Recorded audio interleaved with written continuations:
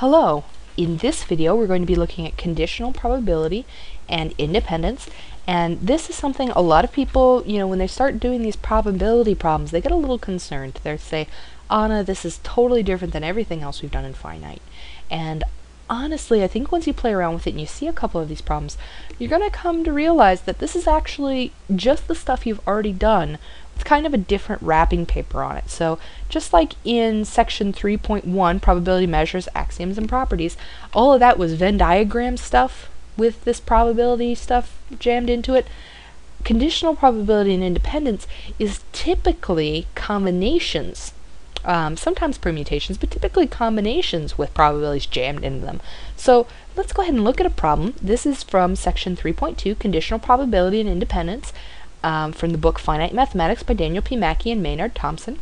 This is problem number 23. This is one of the recommended problems that one of the instructors has given us, and I think it's a good one. I chose this one out of all the problems they gave us because this is something you will see on a test, something very similar to this. So let's go ahead and work through it. The first step is, of course, to read the problem. So let's look at that. There are 4 men and 5 women on a committee.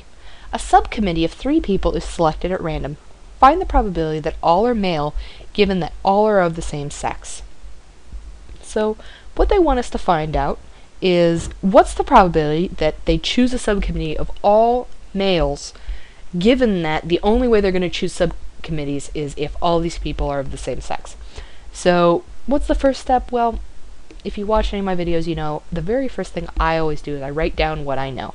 So we know that there are 4 men and 5 women.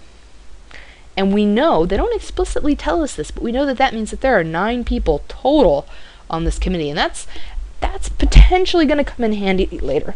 I'm not 100% sure, but I think it might.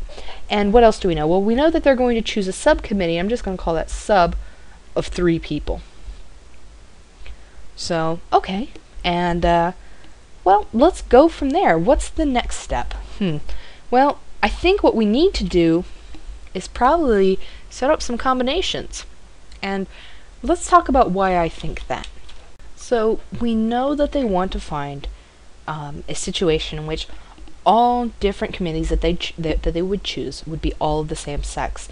And so that's kind of called, finding your total number of options. That's what I consider it. Everybody's got a different name for it. And so the way I think of it is from a combination, because order doesn't matter, but we want to find out how many combinations there are. From a combination of 4 men, choose 3, and from a combination of 5 women, choose 3. And so that is the total number of committees or subcommittees they could make where everybody is the same sex, right? And so that would be 4, and you should this formula should be burned into your brain. If it's not, write it down on a card somewhere, but that's going to be 4 factorial over 4 minus 3 factorial, 3 factorial, plus 5 factorial over 5 minus 3 factorial, 3 factorial, and now we're going to do some cleaning up, right? So this turns into 4 times 3 factorial over, and I'm just doing that to make it easier, 4 minus 3, that's 1 factorial. Well, that doesn't really matter much. Times 3 factorial. Ooh, I don't know if you saw that. We're going to go ahead and cancel out that 3 factorial.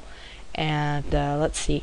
Now we're going to do 5 times 4 times 3 factorial over 5 minus 3, that's 2 factorial, times 3 factorial. And again, I can do some canceling out here. So that goes away. That goes away. So let's see. What do we have? We have 4 plus, and let's see, 5 plus 4 over 2 factorial. Well, 2 factorial is just 2, so that turns into 5 times 2, or 4 plus 10, which equals 14. So there are a total number of 14 committees that they could choose where everybody on that committee is of the same sex.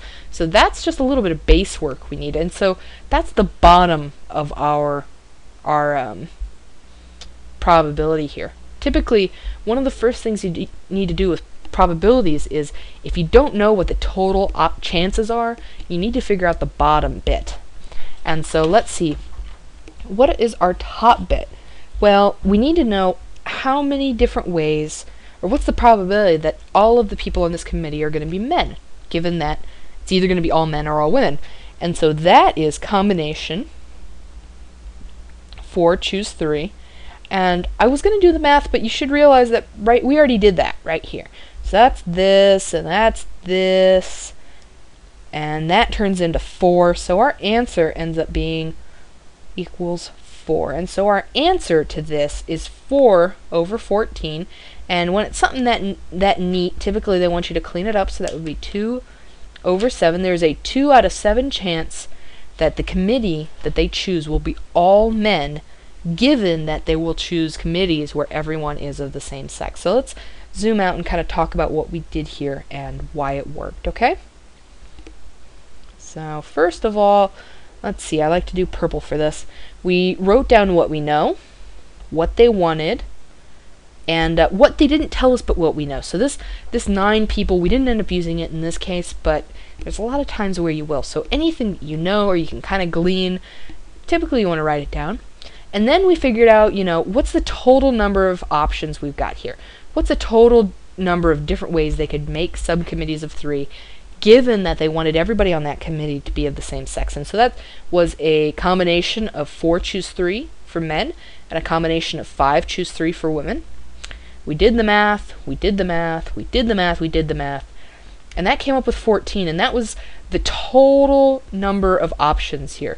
And so then we just needed to figure out the top bit, which we figured out, okay, what then if that's the total number of ways they could make subcommittees where everybody's of the same sex, what's the number of ways they could make a subcommittee where everybody is male? And so that is combination 4 of 3, and we realized, we kind of scrolled back up and we cheated and we were lazy, and sometimes this is okay. Lazy math is not bad math. So combination 4, choose 3, well, we already did that math here, so we just jumped down and we figured out that we'd already figured out it was 4, and that went right here, and so our answer was 4 over 14, or 2 over 7. And so I kind of went through the math there pretty fast, but hopefully you're seeing that this wasn't anything that you haven't done before. This was a couple of different problems that you've done before, just kind of jammed together. In the past, you would have seen this problem in 2 or 3 steps. So first they would have asked, part A, what's the total number of ways that you could have just, the same sex people on these committees, either male or female? Then they would say, okay, what's the chance that you could just have all men on the committee? And not chance, what are the numbers of ways that you could just have all men on the committee?